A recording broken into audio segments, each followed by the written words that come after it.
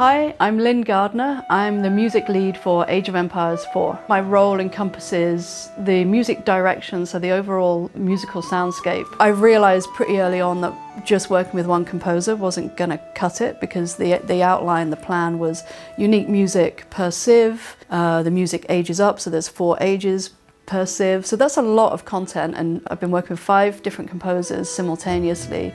4 of them all belong to one stable in Germany called Dynamedion, and one other composer, Mikolai. My name is Mikolai Stravinsky. I write music for media, but I'm mostly known for writing music for video games. So my name is Tilman Zalescu. I'm the creative director of Dynamedion and the lead composer. You know, for composing for films, it's like one line, and one thing happens after the other.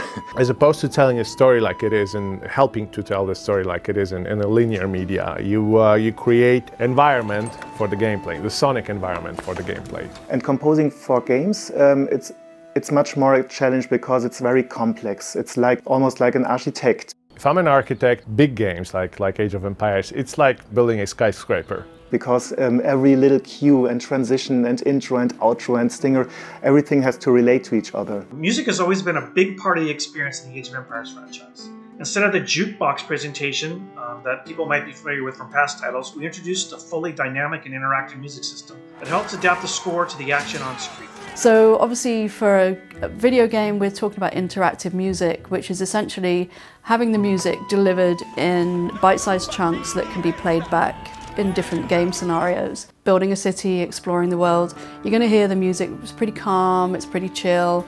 And as soon as you engage in any kind of combat, what happens is different values drive up different layers to play back. So if there's just a small skirmish, the music gets more tense. Then if you get in large combat, the music then flips to like a much more bombastic combat soundtrack. And then to even, you know, if you get in huge combat, we have like a 4th layer again, which is the icing on the cake kind of thing. So what we have are these combat values which are driven by the number of units in a certain radius. And as soon as they're driven up or down, based on the combat, the music layers will kind of interactively come and go. The more interactive you make it, so that the more reactive you make the music to what the player does. You gotta learn to compose in, you know, in bricks, in sort of movable bricks.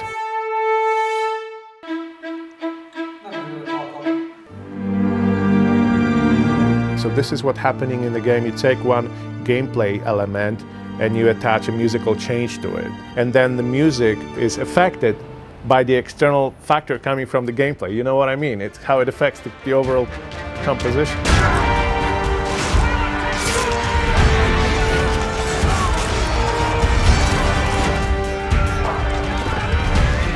It's not a bad thing to be limited as a composer. Oh, I will only use one classical violin and compose 30 minutes of music. This is a kind of limitation, but it's great.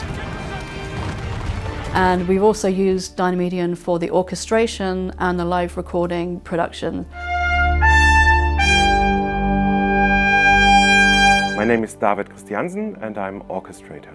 An orchestrator actually writes the score for the musicians. We recorded in Budapest, and the decision was made because we had very good experiences. We have been there to record the English, and we, for all the other civilizations as well, to record orchestral stuff and some solo instruments, because they have lots of good solo instrumentalists.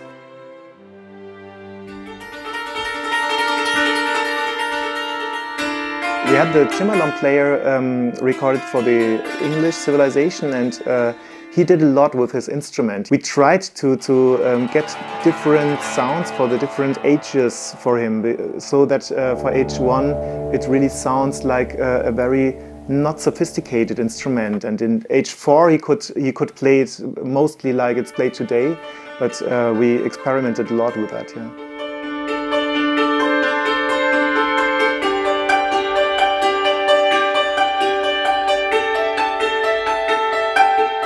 We have such a dedicated and professional group of audio people here at Relic that really put their heart and soul in. It was just an exceptional experience to see them dedicated and passionate about this game and really see the results at the end of it all.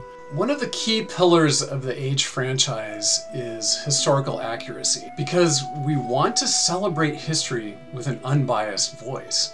And to achieve that goal means doing a ton of research, working with diverse subject matter experts, and constantly making sure that we are telling stories and illuminating history in a way that will stand the test of time. Du liest ja immer das hier, ne? Ja, ja. Bereit! Marschiert, Armbrustschütze! I think it's pretty good. The voice was there the whole time. It's Yeah. to make sure we get the projections. The vision for this project, as far as the voice acting and the kind of the speech in general, was to two things. One was to give a sense of progression of language through the ages. An important part of Age is to show and track the progress of civilizations as they move through time. And we wanted the language to reflect a really similar ideal. An incredible amount of pre-planning and work went into researching these historical languages, and each language kind of brought up its own little roadblocks and challenges. But by establishing a process, we're able to lean on our experts, working alongside them to build these scripts. English changes dramatically over the timescape of this game. It also changes dramatically over the last 1,000 years, and the history of English is one that is as culturally fascinating as it is linguistically. It's one thing to translate English into 12th century English or 10th century English, but pronouncing it's a whole nother game. What's interesting to me is going to a place and working with people that speak the modern language regularly, how different or how similar the language is. Ja, daarin. Ja, daarin! Een ordentliche Marsch. Ein ordentlicher Marsch! Because it varies from region to region. It's fascinating, and people get to discover the roots of their own language if they weren't familiar already, and also they can see how similar it is in some ways. It is a unique opportunity to be working with these languages in such a way that doesn't come around that often, where you get to script out the evolution of it and you get to see it. Hestes! Yes, sir. Hestes! Undiete. Seed the Hestes! Aye. Hestes are coming. Ichil. And the real magic comes in taking those simple lines, those modern lines, and asking the historical experts that we work with to interpret that and put that in historical, languages. Even just simple statements, aside from jokes, simple statements like move your move your formation to the left, or formation ready.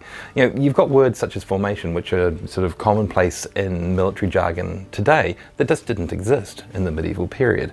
For every language, we worked with specialized translators, people with a lot of experience and kind of knowledge of these modern and historical language roots. Games like Age of Empires 4 is a wonderful way of introducing people, not only young people, but people in general, to the past.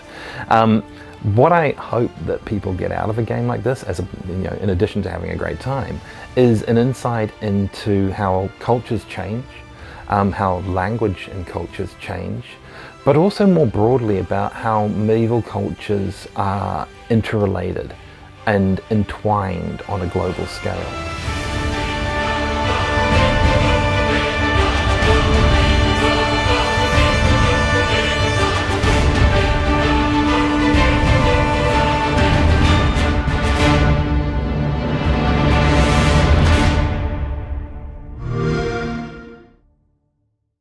Wololo!